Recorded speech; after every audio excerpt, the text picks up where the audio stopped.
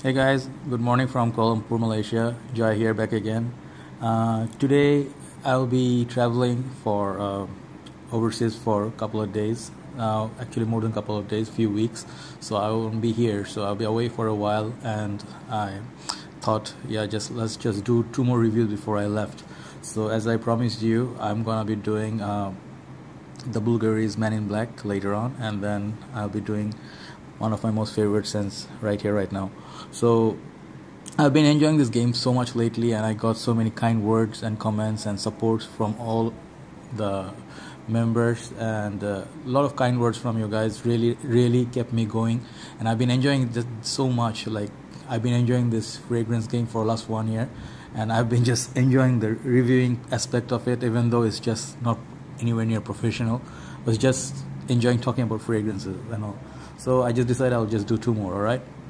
So first of all, let's take a look at the La Nuit de l'Homme from the house of YSL La Nuit, and this happens to be my only fragrance from the house right now, but I actually like quite a few of them in the house, so I'll be getting a few more fragrances later on. So let's start. I don't know, this is like such a legendary and such a special fragrance. There's so much to say about this, so it's gonna be a long review again, I guess. So let's try to cover it. First of all, the YSL house is a very elegant and very posh house. When I get the image, I mean, like, when you look at this brand anywhere with whatever products they might have, like designer clothing or sunglasses or bags and whatnot, very elegant house. They have quite huge range of products, and I always wanted, like, even the ladies, they love this brand and they treasure it. I heard my friends, female friends, saying anything from this brand is good, dude. So there's a very posh image of this brand. So let's tackle the box first. I mean, the box actually is pretty standard box with a little bit of pattern going on. So YSL written here, La Nuit de l'Homme, the company, the 100 ml, it's an ADT version, and then on the top you also get the logo. At the side you get the serial number for me, and at the back you get all the ingredients, and the serial number is again. And this is actually 2012 bottle, I mean, no, 2014, sorry, my bad, 2014 formulation. So I was kind of not that unlucky, because the 2015 ones are really watered down and you can really clearly see through the juice. So all the debate actually going on forever, that reformulation this, reformulation that, I don't really, I was a bit worried at first, but right now what I realize, anything that's offered from the house, and then whatever formulation you get, it's just the way it is, guys. You have to accept it. You're just not gonna buy a 10-year-old bottle with a ridiculous amount of price. All right. So, but then, in the back of your head, it's always works like, hey, did I get a good stuff? So yeah, for me, 2014, I got good performance and compliments from this. So for me, I'm very satisfied with this purchase. So lucky me. So that's all. So at the back, I think it says it's made in France. So the France all the way, like, there's class in this brand. So let's take a look at the bottle, which happens to be one of my most favorite bottles in the collection.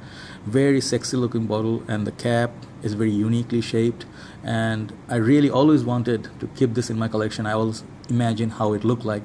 So as you all know, I'm just in the designer game, and then for me, these are my top tier designer fragrances, guys. Okay, so I tried few other fragrances from this house, and I happened to buy this at first. I mean, this one I had to get not because of the hype, just the smell, sheer smell of it, and the mysterious aspect of it. I just didn't have anything in my collection that smelled like this.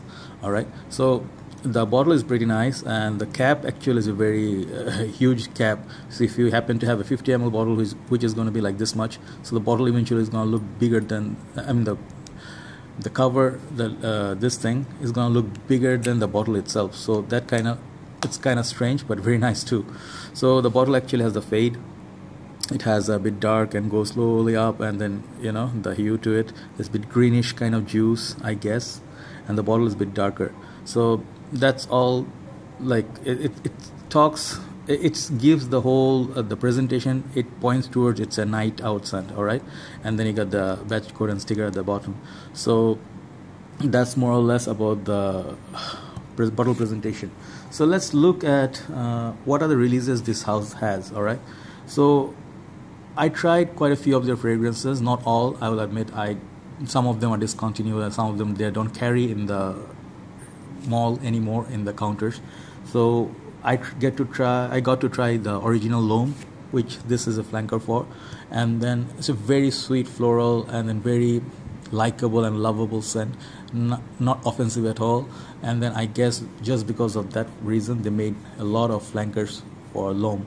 So L'Homme, as you know, the bottle is more see-through and yellowish kind of a juice, and then the cap is more metallic and this is more black.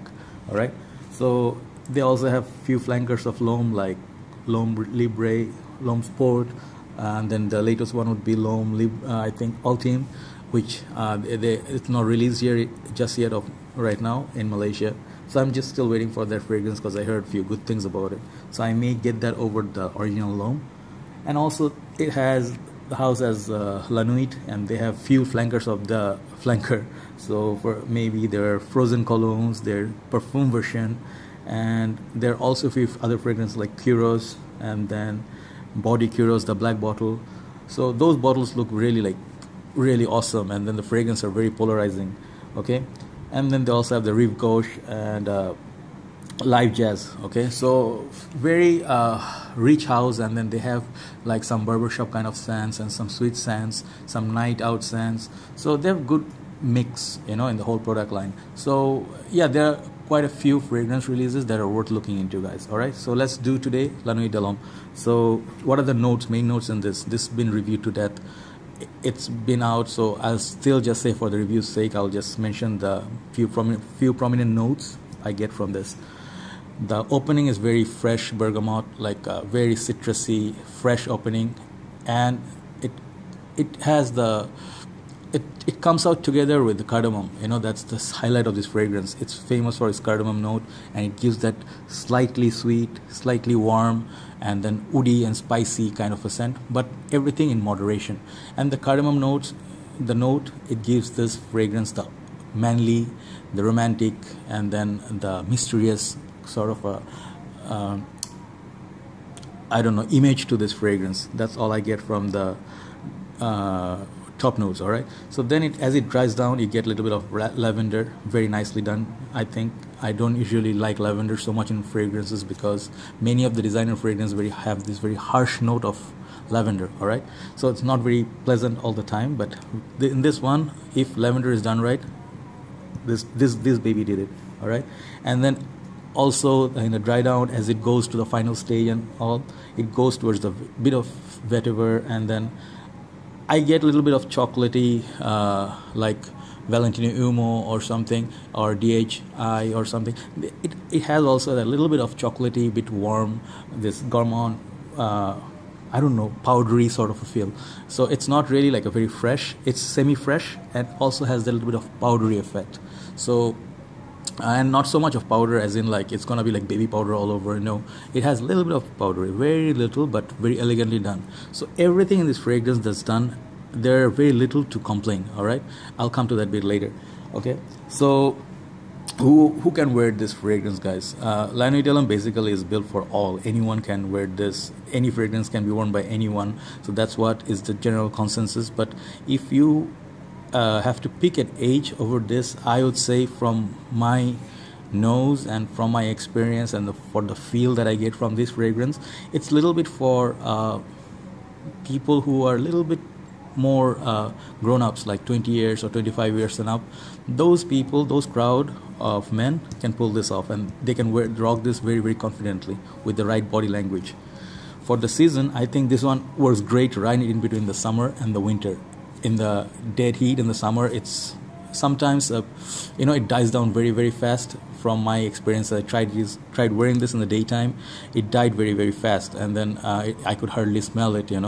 Maybe others could, but I couldn't smell it at all in the summer daytime. For the cooler summers, yes, cooler summer nights, maybe yes, yeah, then it's all right. And for the winter, which this was actually, I think, originally was built for, I think in the winter it's not going to give you that performance. Maybe the perform version, I haven't tried that, but then it's like basically here's winter, here's summer, so whatever comes in between, I think that those weather, spring, autumn, so fall, I think perfect for this fragrance. All right. And then this is a nighttime scent. This works best at night. This is built for night for a reason. So how many sprays with this fragrance? I think I would go with 4 to 5 sprays. It's not very heavy, and you can actually spray few more if you really want. It's not going to choke anyone out, and it's not going to smell nasty. This is pretty nice fragrance, and you really could afford to spray 4, 5, 6 scents. So I mean sprays. So where do you apply? For me, my usuals are on the arms, both side of the arms. All right, and then 2 on the neck, at the side of your neck where you have the blood flowing, and then 1 maybe on the chest or in the clothes. All right, and maybe you can do 1 at the back of your neck, at the back side, or maybe on your head. I don't know. So that combination will project it a little bit better than, you know, if you just do the 1 or 2 sprays. All right, because this is not a very strong scent, so a little bit more doesn't hurt. All right, so occasions, where are you gonna wear this stuff? Okay, occasion, I would say this is good for dates. Very nice fragrance for date nights. All right, if you are taking out your lady, or you are going to have dinner with her, or you're going to have a very nice walk later on, or you're going to go for a drive, you know. So it's a very special scent, and then it doesn't have anything cheap about it. When you smell it, it doesn't smell synthetic about it. So ladies really love this on you, and they'll think you are a perfect gentleman, and you're also a little bit of you know, you have this flirty aspect. You know, you are kind of interesting man, funny man, sophisticated man, and then safe man. You know, you are not one of those cheesy sort of jerks. All right, so that this fragrance don't give out that vibe at all. You know, so another one, I never heard people say this, but I think this will make a very great wedding scent. If you are going to get married, guys, in the church or in a hall, or I don't know, anywhere in the venue for the wedding, this can be your wedding scent, guys. For me, I say it could very easily be a wedding scent, or even if you're attending a wedding. Great. All right, so where else? This is very special if you're going for close encounters, strictly for listen up, guys, it's for you know, I'm strictly mentioning the grown-ups here, not the kids. All right, this is great for close encounters. If you happen to be in very close proximity with your female friends, or you know, like your significant one, and you're gonna be like, you know, close to each other, this actually suits it best. You know, this has the sexy appeal, and then it has that night the sort of the noir kind of feel, and it also had the spicy and the sweet and a little bit of you know, bergamot. And so altogether, you know, it's not a harsh fragrance. It's very one of those fragrances that, you know, unlike, I mentioned this before, unlike 1 Million, which is screaming for attention, you know, like, hey, notice me, you know, I'm right here wearing something like a 1 Million or Invictus. So this is exactly the opposite direction of those. This is a very sweet fragrance as well, just like the other ones, but this one draws people towards you. People would like to come close to you rather than running away from you. So that's the sort of a feel you get from La Nuit. So people actually think you're this mysterious man, like not people, maybe ladies, all right, so they will think you're very mysterious, and they want to know more. So that's what, you know, it keeps you wondering and guessing. All right, so that's the whole fragrance's magic. You know, that's the magic of this fragrance. All right, so for compliments, as I just mentioned, it's a very good compliment getter. So far, I think compliments wise, whenever I wore this, I never got a bad remark or whatsoever. I'll give this 10 out of 10 for compliments, guys. All right, so longevity and projection, how long this lasts. This fragrance is not one of those beastly performers. Okay, it's not one of those beast mode performance or projection. This is more like your Valentino Uomo, or something like, I don't know, L'Homme Ideal, that sort of a Guerlain from Guerlain House, or maybe Hugo Boss bottle. Those kind of scents, very sophisticated and subtle scents, and they're not really meant to be skin scents, but the scent bubble around you is going to be not huge. Okay, so for longevity, I'll give this a good maybe 7 out of 10. For projection, it doesn't really project so well, but when people come close to you within your arm's length, they're gonna smell this. So I'll say for projection, it gets a 6. All right, so those are the only 2 areas I'm gonna give this a little bit lower mark. But the rest, as you can see, this is actually in my top 10 most perfect 10 out of 10 so club, so you'll see why. All right. And then which are the fragrances that can remind you of this fragrance, you know, like those fragrances when you wear, you get a little bit of, you know, feel to close to this fragrance. I got as you know, Salvatore Ferragamo AF Black. It has that I think the lavender note, which sometimes, and the black pepper, it has a little bit more mature and big brother vibe to this. All right, that's more manly, a little bit less flirty, more serious. So that one on the dry down, maybe not in the opening, on the dry down in the last stage, you'll get feel of this. All right, and also you might get the similar feel for the powdery effect, maybe the Armani, Giorgio Armani, the coat. It used to be the black coat. You get a little bit of feel of this, and also the Armani's OD Nuit. Okay. So the black bottle basically. So this three, it gives you a little bit of vibe. And then funny enough, as I mentioned a few days ago, I have the Cartier, the Declaration. So that the dry down, it gave me a little bit of feel of DHI. I guess that feel also I get from this. So this sort of like they warm you up. I think in that category they're all kind of similar. All right.